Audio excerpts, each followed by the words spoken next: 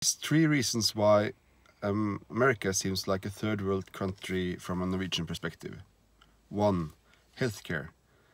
Everybody knows about this, but just to repeat it,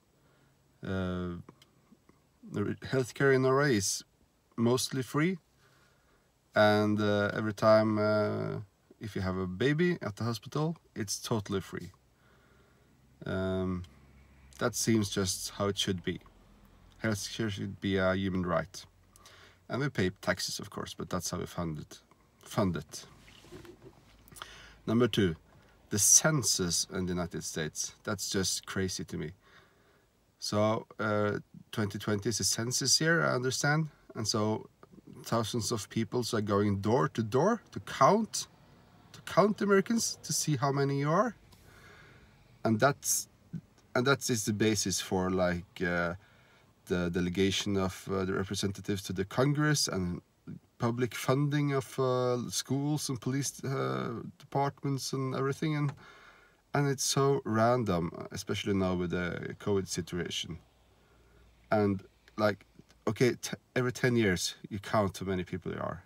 That's crazy to us. We have a personal number, so every Norwegian that is born or is registered entering the country gets its own ID number.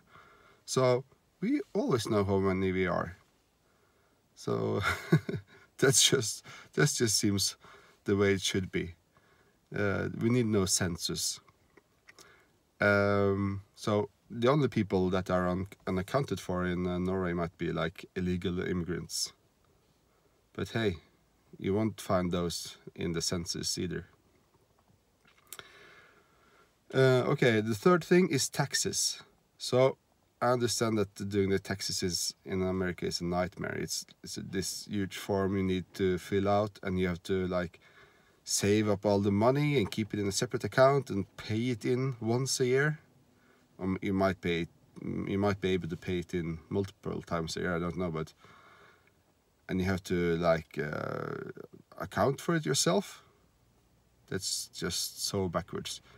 In Norway, if you are working on a salary, you basically don't have to do anything.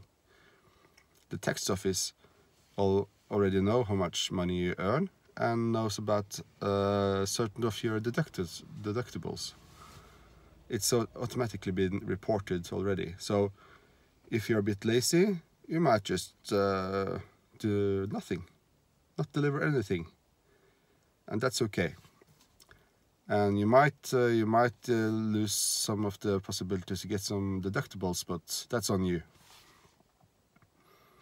So that's how it should be, and that's how it is when you have a government that's focused on making life easier and more efficient for its inhabitants. Just think how much time and effort you could save if you would just adopt the same systems for counting people and taxes as we have. Okay, that's all.